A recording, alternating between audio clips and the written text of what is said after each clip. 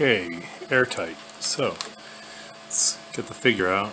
Airtight probably has the best paint of any figure in the line. It never has, or seemingly never has any wear. Just adjusted him, sliding him on the peg now.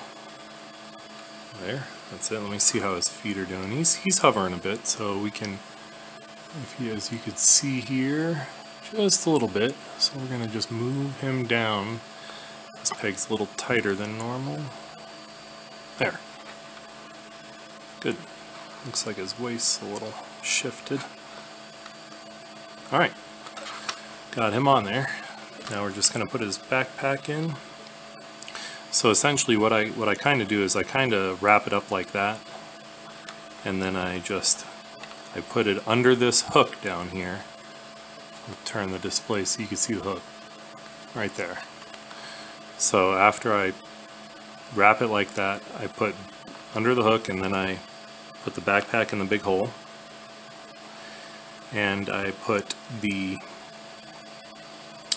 holder, or the whatever you call that thing, I don't know what it is, but this gun-like thing just snaps in from the front to that holder right there. And then his breather goes into the holder that's down here at the very bottom. It's again like a little, almost kind of Lego hand. Lighting today is horrible here, sorry. But yeah, down there at the bottom. So I'm just going to snap that in there. And that's it.